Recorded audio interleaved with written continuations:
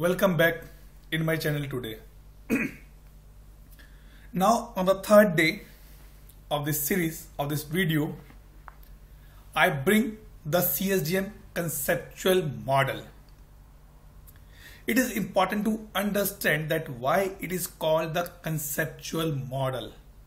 Why it's not called the foolproof model, because it is still in the concept state. It is evolving, it's building, it's not 100% accurate. It's not, I'll not say 100% accurate, it's not the right word. I'll not say it is not 100% foolproof that it is applicable for everybody and everywhere. Still the things are evolving, changing and making it good, better and best. Before I go to CSDM 4.0, let's understand that how this conceptual model look like in the 1.0. So this was the conceptual model in the beginning when the Kingston was launched. ServiceNow has a concept of services. On the top they have a portfolio, business application, capabilities. They are the interrelated. In the down they have an application, they have an infra, offerings and catalog. Simple, no domains, nothing much to be do here. In the next part, that is common, that is data model 2.0, it has introduced and improved few more things and few definitions has been given by ServiceNow. So in the model 2.0, ServiceNow introduced three major domains. So these three sections you can see 1, 2 and 3. These are called the domains, which has sell and consume. It means the services which is available for the business users to buy. It has the design, that how these services will be designed in the background. They require some capability. And the third, they have a technical services, managed technical services. To provide this and these services, there are the technical services in the background which are supporting here. So this was the done in 2.0, and you can see a drastic change has been done. Just a simple flowchart kind of things, simple 2 or 4 boxes, but here they bring up everything new, and now they have saying it's a design phase, sell and consume and manage technical services. And this is the principle which we're saying, standard definitions. We will see this in 4.0 as well. Then in 3.0, ServiceNow introduced a foundation domain as well. It says sell and consume, that's fine. But what are required for these services in the market? That again, data, what user, company, location, groups are available. This is become in the foundation data. And also if you notice in the 2.0 only technical service and offering, but in the 3.0 they have one more persona they have added here, application owner. From application, technical owner from the infra, technical owner from the delivery perspective. And last, which is current, now let me take you on this part. This is what the current or the latest conceptual model given by ServiceNow. And if you notice, they introduce this as a new domain here called the build, and they move the foundation domain at the bottom. It means for all these domains, this foundation is going to be based, because either you build it, either you make a services, either you have a technical part, you need the foundation to be strong, and foundation is always shared. It is not a standalone foundation, it is shared by everybody. This is what ServiceNow introduced in 4.0, and now total 5 domains are there which is given by ServiceNow. Sell and consume, design, build and manage. In the upcoming series, in the upcoming videos, we are going to be discuss these domains one by one in depth. We will understand the concepts and will move forward. So now let's move to the next part of this one. Sorry. If you see here, which is important, is called the services. services, and if you go a little bit up on the design part, capabilities, applications, services and services and services. What do you mean by the word service here? So ServiceNow say I did not define anything new for the service. I say I pick up the service which is coming from the ITL v3 and which is the part of IT for IT and which is still in the ITL 4 as well. So what this says, a service is a means of delivering value to the customer by facilitating outcome customer want to achieve without ownership to a specific cost and risk. Simple and easy and layman language, if I say service means that you are not bothered that how these videos are getting created at my side. You just knowledge, and I want to just share knowledge with you guys, with the community, and without taking any ownership that Atul is waking up in the midnight, in the morning, in the afternoon, in the lunchtime when I'm getting created this, what the risk involved, nobody is bothered, only me. So this is what I'm saying, the services here. Service typically have a 3 aspects. This is one of the question which is I got in one of the interview as well. Number 1, the interaction. Number 2, the offering, and number 3 are the service system.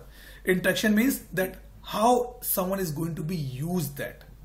Offering means what are the different offers available on that part. And the service system is that is any tool, product, software available to use that particular thing. We will try to discuss this little bit in the upcoming discussions. So now as per ServiceNow, they say in this whole picture they have 3 type of services. Number 1, a application service. Number 2, a business service, and number 3, a technical service. Let me speak up from the middle one, business service. A service which is published to the business user and it underpin one or more business capabilities. It means, let's say if I am running a company and I can say that I am providing a services of HR, I am providing service of the payroll, I am providing services for the onboarding, offboarding. These are my business service, so that someone from the market can come and say, Atul, I want to buy this service from you. So let me take an example here. Let's understand this thing from the ServiceNow perspective. So this is what I pick up an example. And also one more thing, please don't ask me for the presentation, because all the images which I pick up, it's only from the ServiceNow community. So this is what I'm saying here. What is business service? Like ServiceNow says, there's a business service called the onboarding. You want to onboard your customers, you want to onboard your users, you want to onboard your groups, you can take my business service. If I am a customer, I go and I say, okay, ServiceNow, I want to buy your business, your onboarding services to onboard my customer on your instance. It can be anything after that. Then what is the application service?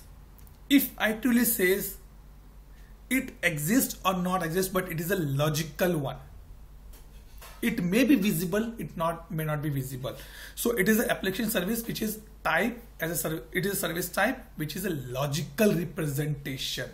Like if I say, okay, can you see the HR service?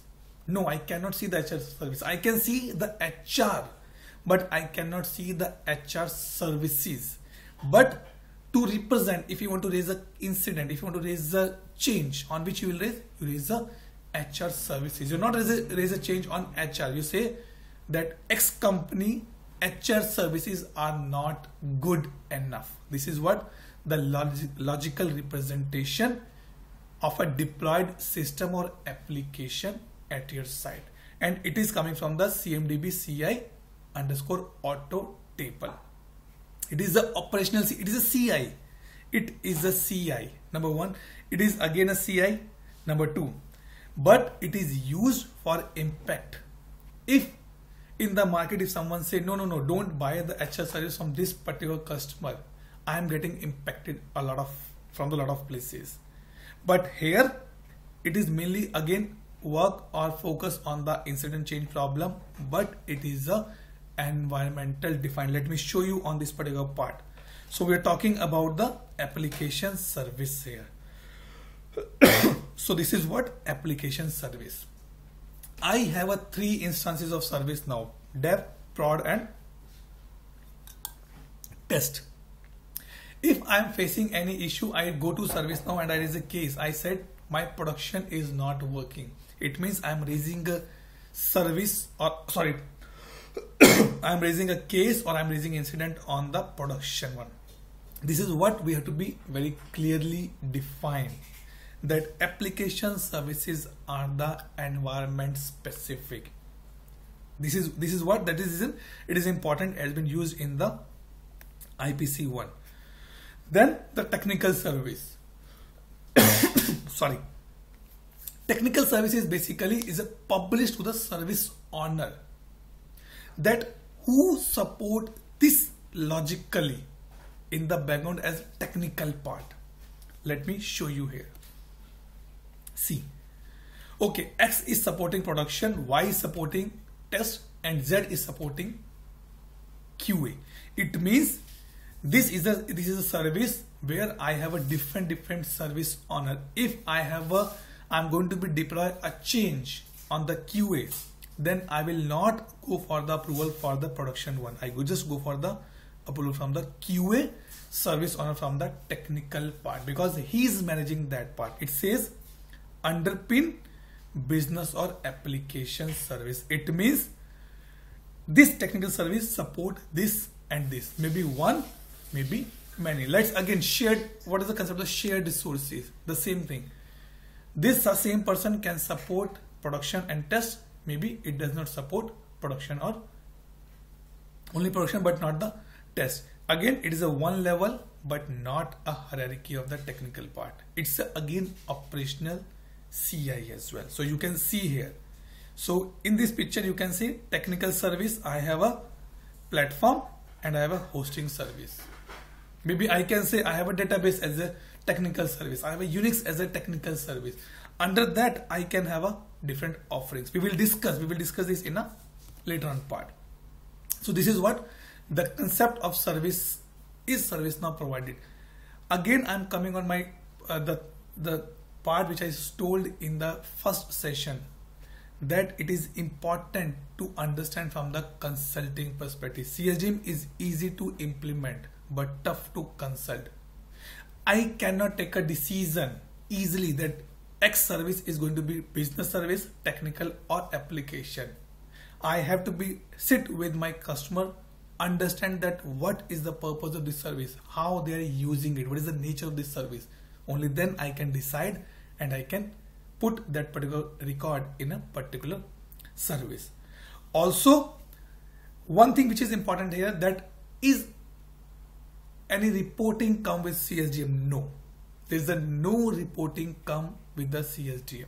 It's totally depend on you, what data you are putting and what data you want to be extract from the reporting perspective. But maybe not now. In 5.0, in 6.0, ServiceNow brings some more reporting concepts here and it can be helpful for me. But yes, there's one important thing which is given by ServiceNow here. That is CMDB Query Builder. One of the finest concepts which is given by ServiceNow, and it is widely used in the CSDM concepts.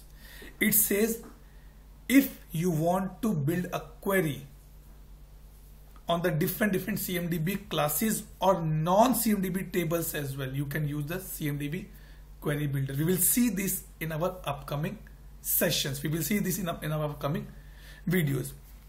So as of now, let's take a break here again and we'll connect again in the next video. If you get some knowledge, if you get some idea, please like this video, share this video with your friends, and we'll connect again soon with the next video. Till the time, take care and bye bye guys.